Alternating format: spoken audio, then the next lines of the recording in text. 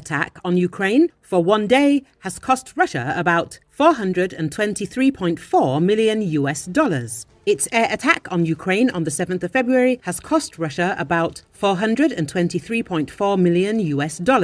Calculations made by Ekonomichna Pravda. According to the Ukrainian Air Force, Russia used the following weapons to strike Ukraine early on the 7th of February. 20 Shahed 136-131 attack UAVs, 29 KH-101-KH 555-KH-55 cruise missiles, 4 KH-22 cruise missiles, 3 Kalibr cruise missiles, 3 Iskander-M ballistic missiles, 5 S-300 anti-aircraft guided missiles.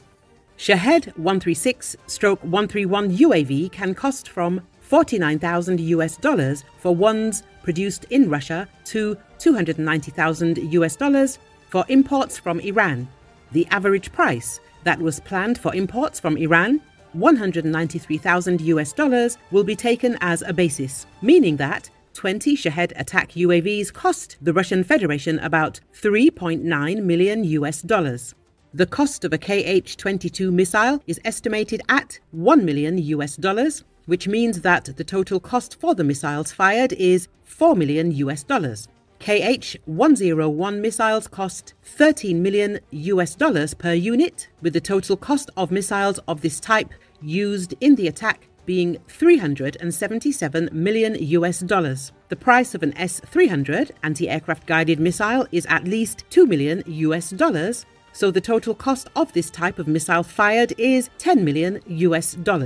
According to Defense Express, the cost of one Kalibr missile is $6.5 million, making the total cost of the missiles used in the attack $19.5 million. An Iskander-M ballistical missile can cost $3 million, and the total cost of all missiles of this type fired is $9 million. Thus, the total amount that Russia spent on the morning attack on Ukraine on the 7th of February is $423.4 million.